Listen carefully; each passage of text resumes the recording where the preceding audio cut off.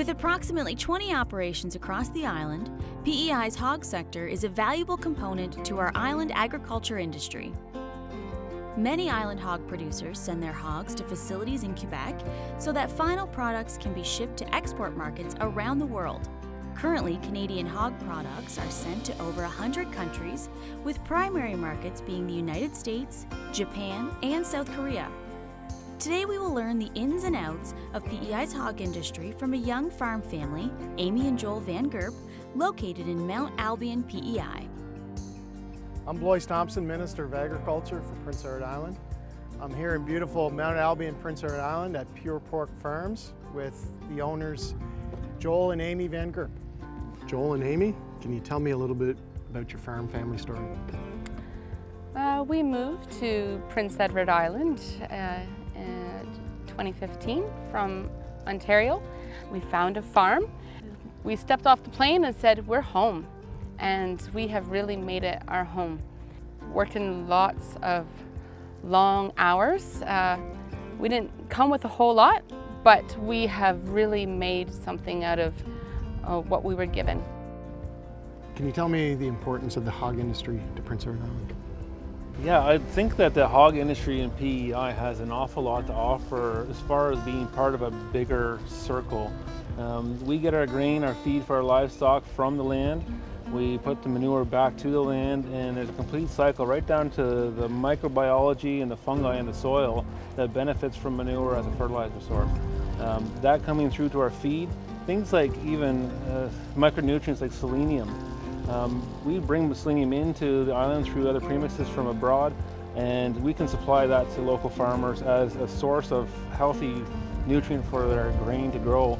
And that becomes better feed again for us, for our livestock. So we also have very healthy animals on the island because of the location that we have here as an island. And the grain has a healthy quality, the manure is healthy, the livestock are healthy. So in a group together, those things are producing a real product for the consumer that I think is quite unmatchable in other places. But definitely the livestock and crop synergy is a huge benefit for everyone here, as well as the spin-off economy. We talk about sustainability, and sustainability is important to agriculture. How is it important to you? Looking at the soil that we have in PEI, it's different than what I knew before from soil from mainland locations. It's unique, and I think it's challenging. And you have to feed it, and you have to give it something living to work with. Manure from livestock is a huge part of that. You know, the crops that we can utilize in our feed, we're always changing our rations to bring in more commodities that are grown here in PEI as well. And I think that the land base that we can support and can support us is, again, something that is a very positive opportunity. Farming's not easy. And why do you do it? It's a way of life, right? Our kids get to roam free and run around. We provide food, good food.